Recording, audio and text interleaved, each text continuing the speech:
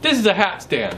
Now, why in the world would you want to make one? Well, because look at it, it's cool. I was asked to build this as a prop for a play, and I just decided to make a real hat stand instead of just a prop. This project was really all about problem solving and doing stuff I've never tried before. But don't worry, there's enough good tips and stuff in this video to keep you thoroughly entertained for the next few minutes. I wanted to show you this beautiful wood I got for this project. Poplar. Poplar is a real inexpensive wood that usually is used for secondary surfaces, the insides of drawers and things that won't show. But if you take the time to prowl through the lumber bins, you'll be surprised at the variations in color and grain pattern, and it can be quite beautiful. I'm going to glue these together into 2 turning blades.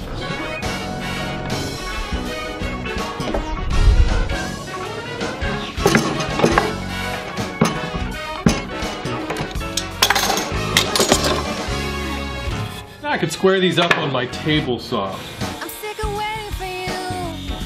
Sick of just passing through. This is about 2.5 feet long. I've never turned anything this long on my lathe, so this may take some time. Waiting for you. Sick of loosening the screw. I don't want to let go, but I'll be damned if I stay in this freak show.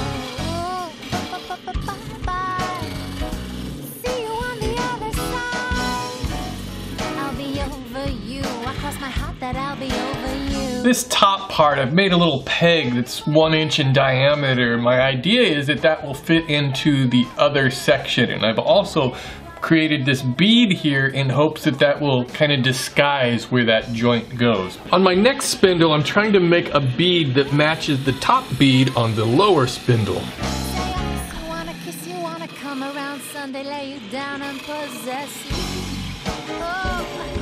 Well, as always, turning is a lot of work. So this took quite a while to turn both of these pieces, but I think they're going to work out.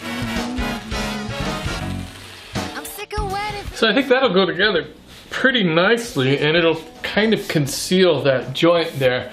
But I'm not going to glue this up yet. I gotta keep it apart while I work on the stand. Well, just when I thought I was done turning, I decided to turn the pegs, and so I think this will go a little bit quicker though, because I'm just using the 3/4 inch lumber, and I just cut them into square pieces, and I'll just try to bang them out.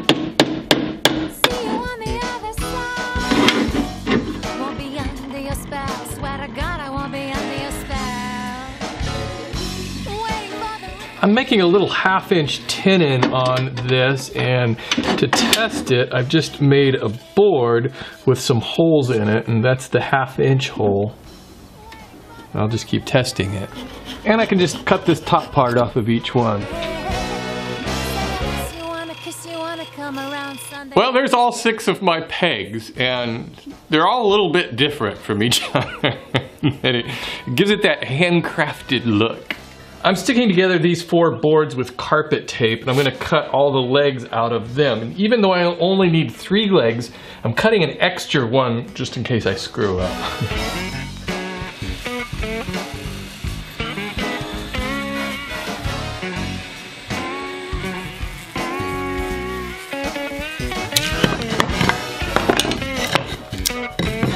And I've glued up a larger blank that I'm going to turn as a base for the legs.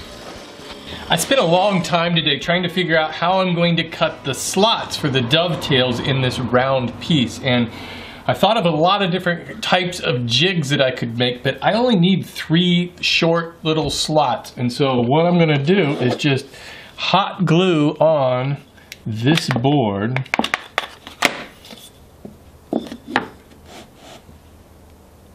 like that.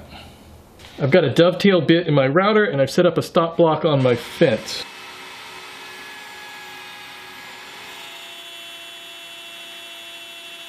Well, that actually worked out pretty well.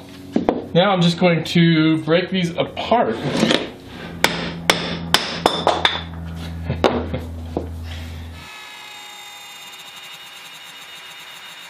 I'm going to chuck this back into my lathe now.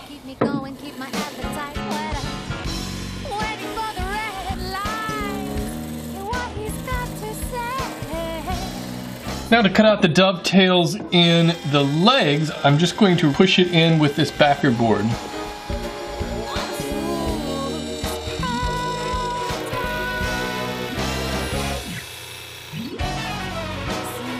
I wanted to cut out that little notch right there so that when this slides up in here, it'll cover up that area. I'm going to start to glue this base up now.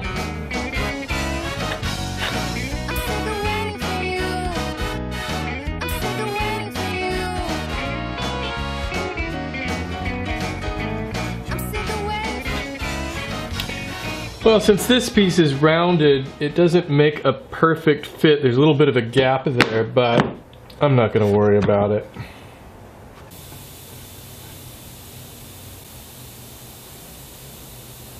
I want these pegs to go in at a slight angle, so I've made up a little jig to help me drill the holes.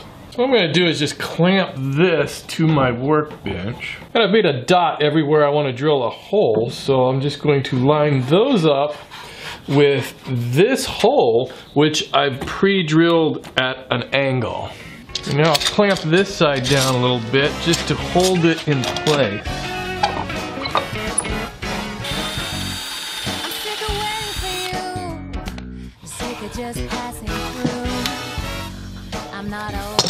Yeah, that worked out okay. So now these will just fit right down in there. I completely forgot I wanted to round over these edges of the legs with the router before I assembled it. So I guess I'm just gonna sand them over now.